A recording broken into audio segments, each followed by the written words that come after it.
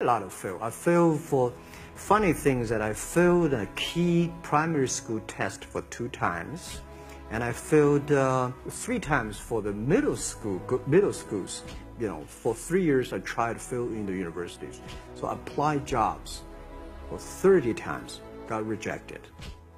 I went for a police. They said, no, you're not good.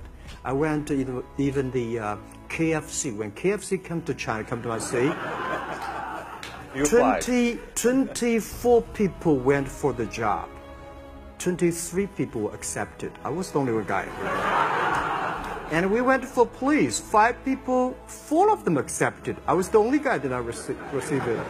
So for me, being turned down, rejected. Oh, by the way, I told you that I applied for Harvard for 10 times, rejected. I know I'll be rejected. I just don't want to say that. Yeah, sorry now. I think we have to get used to it. We're not that good. Even today, we still have a lot of people reject us. I don't think in this world there are a lot of people be rejected more than 30 times. If we, you know, the only thing we never give up, the only thing we're like a Forrest Gump, we keep on fight. We keep on changing ourselves. We don't complain.